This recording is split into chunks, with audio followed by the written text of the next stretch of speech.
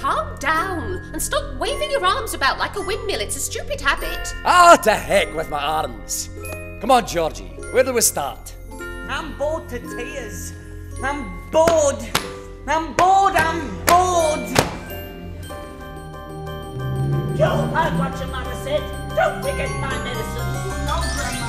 And try to behave yourself while she's away, if that's not too much to ask. What do you think? It goes! What do you think? He's coming to work.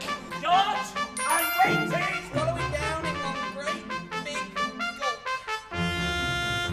But Dad, the trouble is... How could there possibly be any trouble? All you've got to do is put the same stuff into the saucepan that you did this morning. Dad! First thing we do, we give the medicine to the chicken. Say, don't let it go, Dad! But the main part is, we get a big, fat, plump chicken. Oh,